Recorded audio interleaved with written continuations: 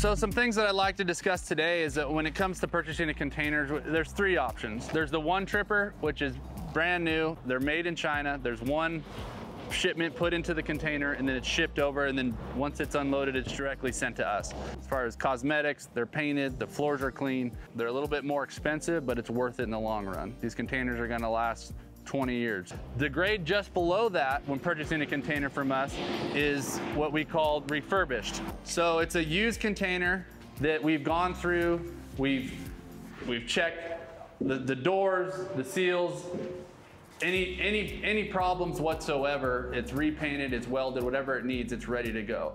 They're not perfect, but the floors are good. The container's presentable, it's gonna do its job, and it's got a paint job, and everything has been gone through. Then the one grade below that is what we call the wind and water tight.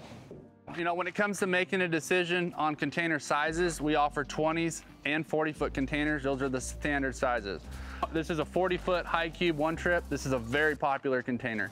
This is the best option in my opinion. I mean, the inside of these things are like dance floors. They're straight, they're clean, there's no dents, there's no rust, they're ready to rock and roll. When it comes to modifications, this is the container that I highly recommend when you're doing doors, windows, or finishing a container out for auxiliary spaces. They are a little bit more expensive, but worth it in the long run.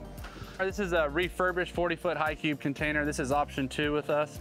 The floors are generally in decent condition. There is gonna be some basic scratches here and there. It is lightly used. You're gonna have small dings throughout the container, but it's worlds above a wind and water tight. It's been totally gone through, refurbished, painted inside and out. It's not quite one tripper quality, perfect condition, but it's right in the middle. It's a great middle of the road option. So I'm standing next to option 3, which is a wind and water tight container. There's no choice on color, dents, dings, rust, it is what it is. So if you do decide to go with option 3, wind and water tight, just know that it's gonna have dents, it's gonna have dings, the floors are gonna be scratched up, but it is still a good functional container. It's just cosmetically, it's not even comparable to a refurbished or a one tripper. So a few things you need to know when buying a wind and water tight container is that it's off the stack. So the one thing that is guaranteed is that it is wind and water tight. It's not gonna leak. But other than that, cosmetics, color, patches, rust, and dents, it's a crapshoot.